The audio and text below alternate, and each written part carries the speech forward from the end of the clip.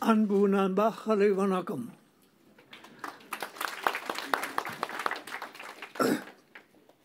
I want to thank the organization here for having invited me for the second time.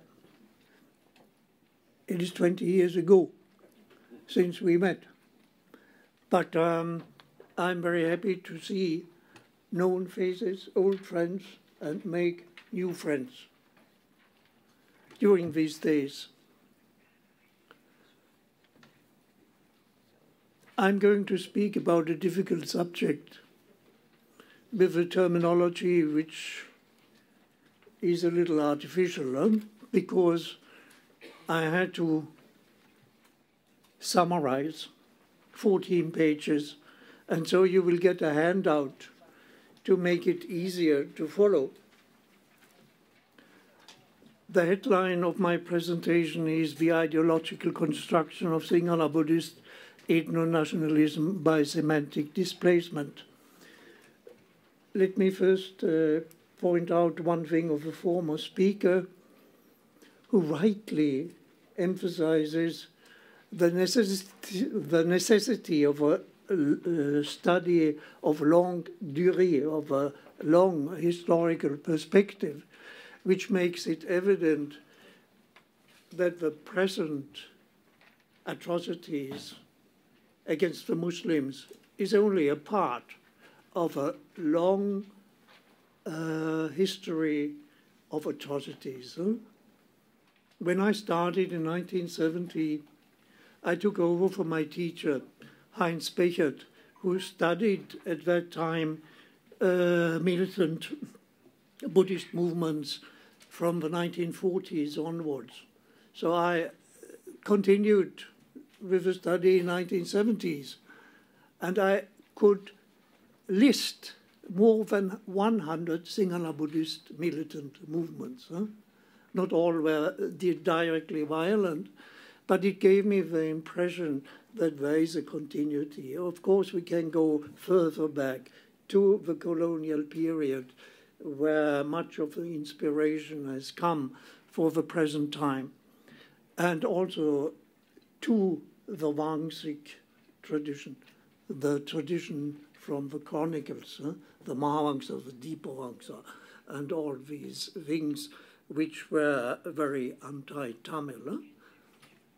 So with this long perspective, we get another impression of the strength of this ethno-nationalism.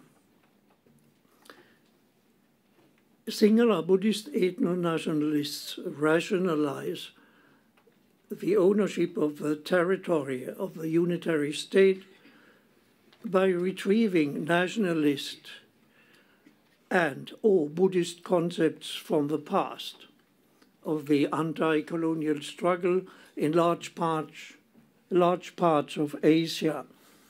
For example, the term Bhumiputra, son of the soil, it is the soil where the Buddha allegedly trod 3 times. In the Mahavamsa, it is told that the Buddha flew to Sri Lanka 3 times.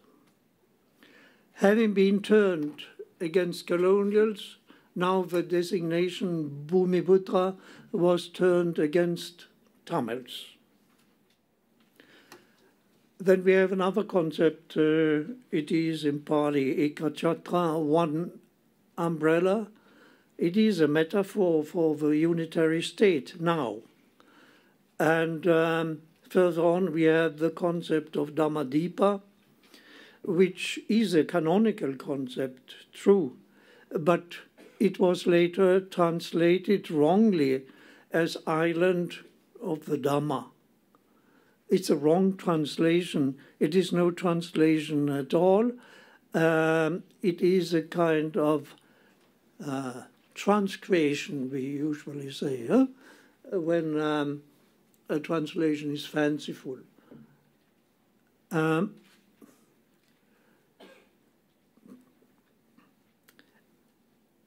then the real translation of Dhammadipa means having the Dhamma as light, and it is mentioned in the canonical texts, which are classified as Buddha language.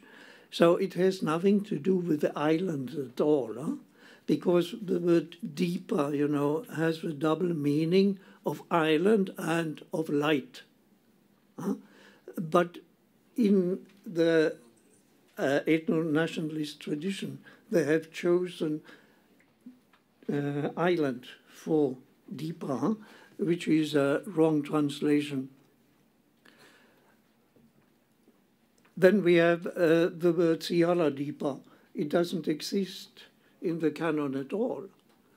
But it started to be used in the centuries from our time reckoning.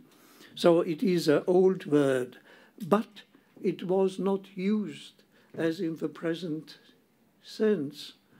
It was a toponym, that means a name of a territory, of an island. And this name, as a toponym, became, so to say, the name of all inhabitants in the island. So all were Sinhalas, were independent of if they spoke Tamil or Sinhala or any other language. It's a demonym, huh? And it was used as a demonym in the historical tradition. But in the modern tradition, this has been made into an ethnonym. That is, the Sinhalas are one specific group against the Tamils, who are not Sinhalas. Huh? So we have this change from toponym to ethnonym, and then again, what is happening nowadays is that this ethnonym, so to say, is expanded over the whole island.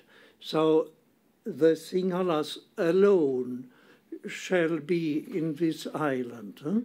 So then this ethnonym becomes a demonym again, huh? As a final creation of so-called harmony, where no other minorities exist in the island. Huh?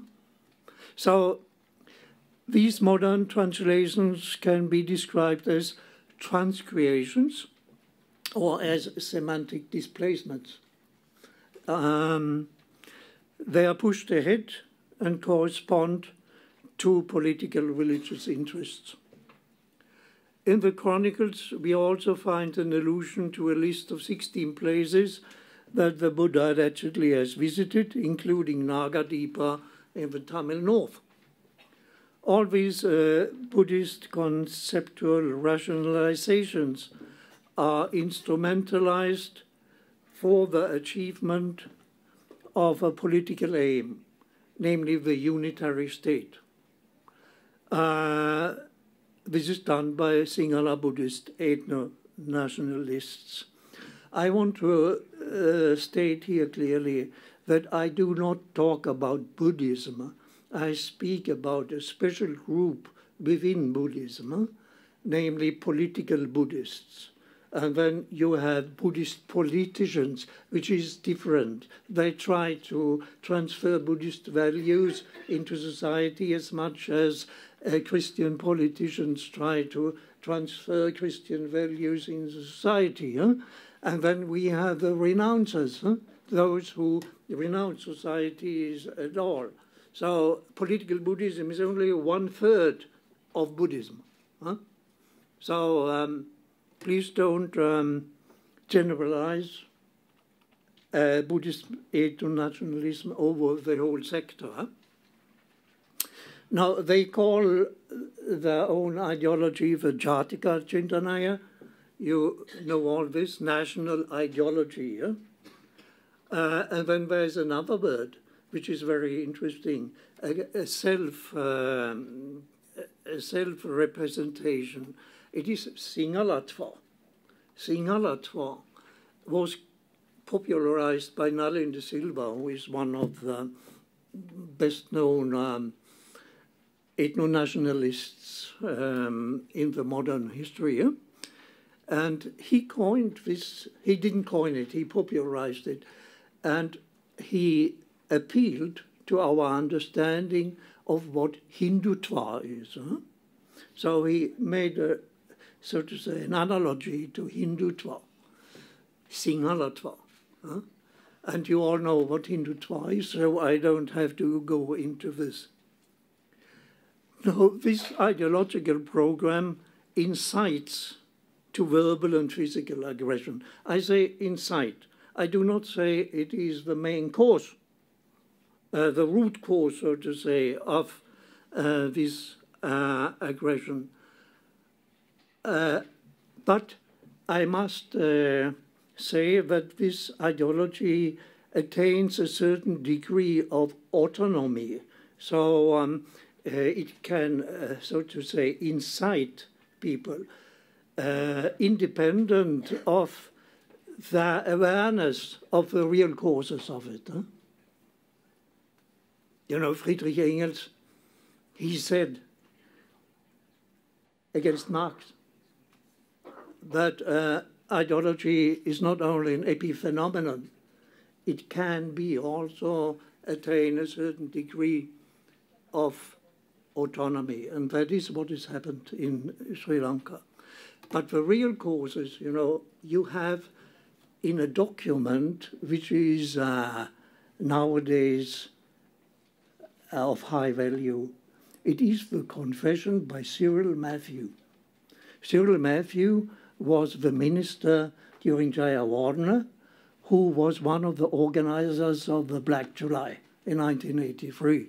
And he wrote a kind of confession, I see it as a kind of confession, where he explains why Sinhala people hate the Tamils. And that is because of the competition on the market, on the economic market. So you have it in plain paper what motivated him as the leader of this kind of aggression. Finally, I only want to say this.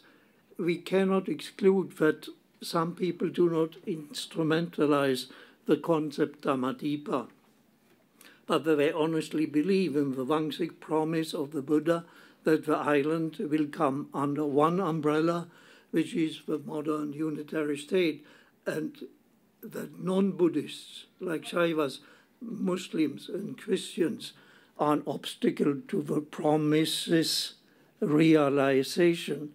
What I want to say is that the ideology from the Vamsic tradition in modern interpretation is so strong that it resembles actually a kind of religion, excuse me. There is an ultimate concern for an ultimate aim, and this makes it related to a kind of religion and where belief is important. And this makes it very difficult to get rid of it. Thank you. Namre.